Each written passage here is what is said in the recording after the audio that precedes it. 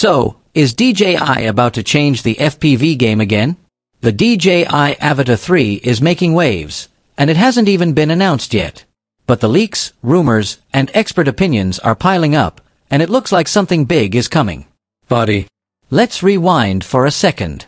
Back in 2022, DJI launched the original Avata, a drone that made FPV flying accessible to people who didn't want to solder wires, build frames, or deal with a ton of settings. It was like getting a roller coaster ride, but with a camera. Then came the Avata 2 in 2024, better battery, sharper image quality, and improved goggles. It fixed a lot of complaints, but yeah, no front obstacle sensors, still tough to repair, and let's not pretend those 12-minute manual flights didn't leave you sweating. Now we're hearing whispers about the Avata 3, possibly dropping late 2025 or early 2026.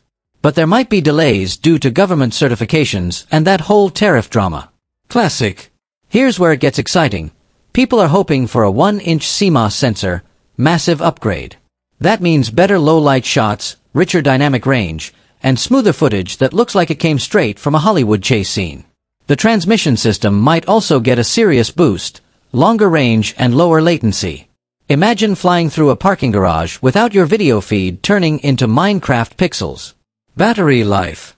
DJI says 23 minutes on the Avata 2, but let's be real, it's more like 12 in manual mode. If Avata 3 can push past 15 minutes in freestyle or hit close to 30 in normal flight, that's a game changer.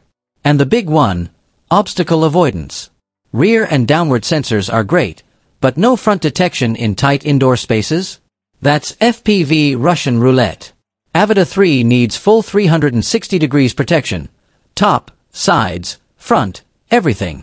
We're also crossing fingers for new accessories.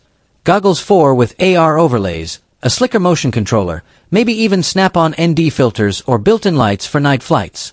Oh, and please DJI, make this thing easier to repair. No one wants to spend $200 just to fix a cracked prop guard. If DJI nails the sensor, the battery, obstacle avoidance, and some smart new features, Avata 3 might be the ultimate cinematic FPV hybrid.